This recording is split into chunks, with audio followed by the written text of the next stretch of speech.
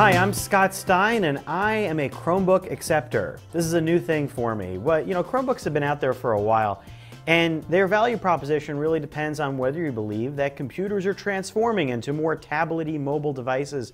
You don't have to power use quite the same way. It's more about web browsing.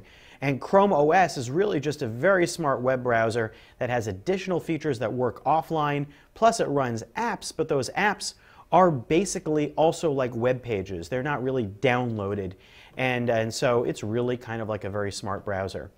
It all comes down to the price and the features. Well, the Acer Chromebook C720P is probably my favorite Chromebook that I've seen. Why? Well, it has a touchscreen right here. Do you need a touchscreen on a Chromebook? What would the point of that be? Well, there have only been a few Chromebooks that even have touchscreens. The Chromebook Pixel, which is over $1,000, was the prime example. But usually, a lot of these have been like netbooks.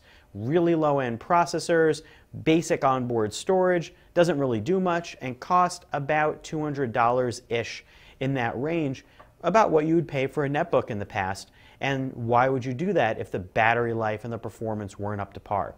Well, the C720P had about 6 hours of battery life in our tests, which is good and what you'd expect. It also has 34 gigs of onboard storage, which is double what you previously got, which is about 16. Plus, this has got all the ports you're looking for. It's got USB 2, USB 3. It also has HDMI, and it has an SD card slot. The SD card slot is what it's all about, because you can pop in one, and for not a lot of money, you can expand your storage. Not that you'd necessarily need it much, because Google Drive is getting much better at cloud storage management, and you get 100 gigs for 2 years with the purchase of this. And it's really easy to find cheap cloud storage now in a lot of places. So you can use Google Drive, and it feels like a natural extension of your onboard storage. But that brings up the point that a Chromebook still is best used when connected online. It's got 802.11n Wi-Fi.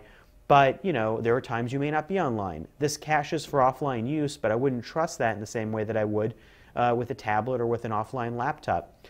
But if you're looking for something, this is $299 with a touchscreen, and you're looking for something that price that can be a household laptop-like device that allows you to basically do everything you'd want to do and have touch for when you need it, maybe for apps, maybe just because you like the feeling of browsing like that, for future evolving in Chrome, and you're not paying up too much for it.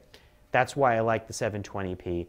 It's not a game changer, but it's probably the best full-featured Chromebook that feels good to type on that I've seen. I'm Scott Stein, and that's the Acer C720p Chromebook. Pretty good value pick, and a relatively full-featured Chromebook.